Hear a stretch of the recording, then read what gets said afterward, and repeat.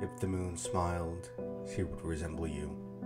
You leave the same impression of something beautiful but annihilating. Both of you are great light borrowers. Her own mouth graves at the world, yours is unaffected. And your first gift is making stone out of everything.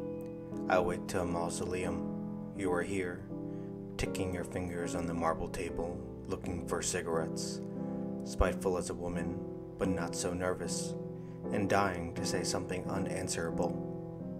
The moon, too, abuses her subjects, but in the daytime she's ridiculous. Your dissatisfactions, on the other hand, arrive through the mail slot with loving regularity. White and blank, expansive as carbon monoxide. No day is safe from news of you. Walking about in Africa maybe, but thinking of me.